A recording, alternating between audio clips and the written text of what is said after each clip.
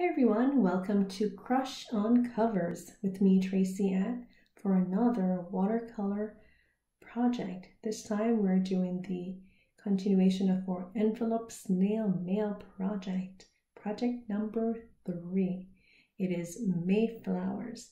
Alrighty, so don't forget to check out my Redbubble store for stickers, prints, pins, and products.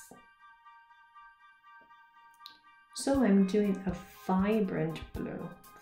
Maybe you want to call that an indigo blue.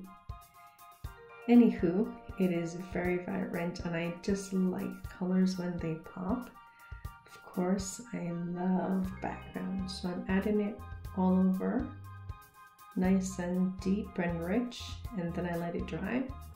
And I want to do a light pink just so that the blue actually pops and the flower will be more outstanding.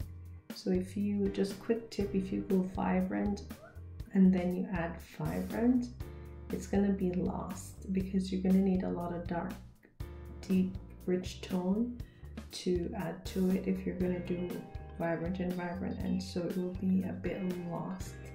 There's no focal point.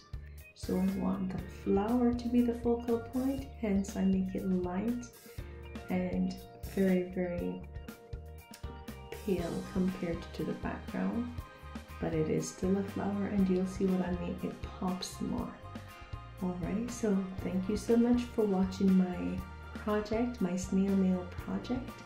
And you can go ahead and do this. Remember, check your craft room out, see what you have there that you haven't used in a long time and make a project out of it. Okay, it still helps you to practice your craft and get your watercolor skills, developed.